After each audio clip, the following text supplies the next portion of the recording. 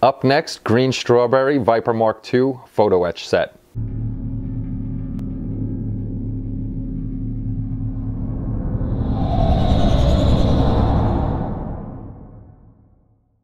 Hey everybody, it's Kenny Conklin from SciFiantasy.com and welcome to another YouTube review.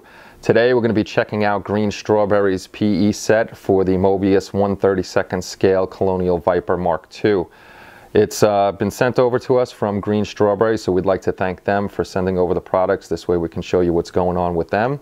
And you could either order directly from Greenstrawberry, or you can check out HDA Model Works, who carries their line right here in the States, and you can order from them and get your pieces in that you need for your model kit. So first off, before we go anywhere, I'd like to say thank you to everybody who's been hitting that subscribe button and the little bell notification. This way you've been seeing all of our videos. We really appreciate it. So enough about that, and let's get over to the bench and see what's going on with this kit. So this is the 1/32 PE set from Greenstrawberry. It comes in a plastic bag with a cardboard backing and the piece inside it. So let's open up the package and see exactly what comes in the whole thing. Okay, in the package comes the cardboard with another cardboard backing to keep it solid, the directions, a piece of film, markings, and your Photo-Etch set. Again, with the Photo-Etch set, like the last review we did, the PE is not taped down to the cardboard, so you got to be careful taking out of the package because it could bend. Mine got stuck in the cellophane itself and I had to pull it out. So just be careful when you're taking that out. Let's start looking at the pieces now. Okay, the first thing up in the package is the direction sheet, and it takes you through how to bend the PE, what parts go where, the cockpit, and then it goes more into what's in the cockpit. Most of the PE is for the cockpit of the ship.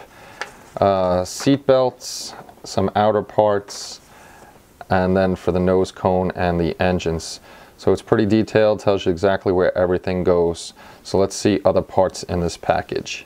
So the next part up in the kit is actually two parts. One is a version, so if you're not going to light the kit, you can put the instrumentation behind the PE, and it's colored so it makes the inside look a little better. This way you don't have to paint all that other stuff up.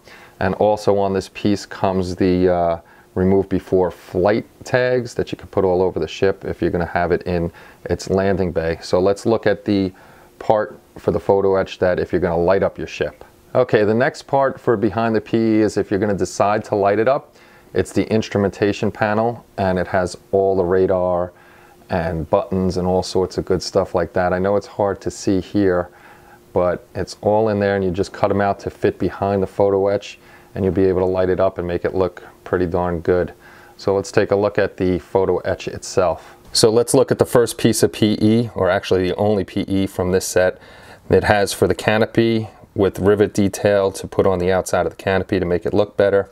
Seat belt buckles, a couple little rings here, the grill for the nose, a little panel. These look like the rings for the remove before flight. You have more seatbelt parts over here, a few monitors, the seatbelts on the outer edge, a lot of seatbelt detail over here.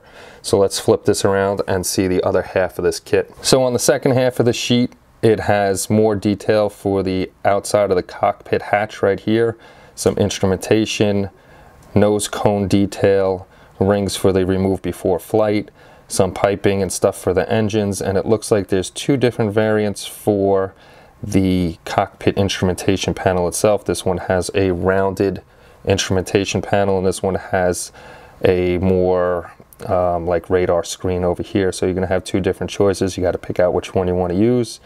Some more instrumentation over here for lighting, a couple cockpit pieces, and the little antennas for the back of the wings. So overall everything is nicely detailed, and it's a nice little kit. So that's it for this Greenstrawberry kit. It's very highly detailed. Everything is crisp, especially in the cockpit. So this will definitely add that extra bit of realism to your build. It'll replace those kit parts that don't look so good.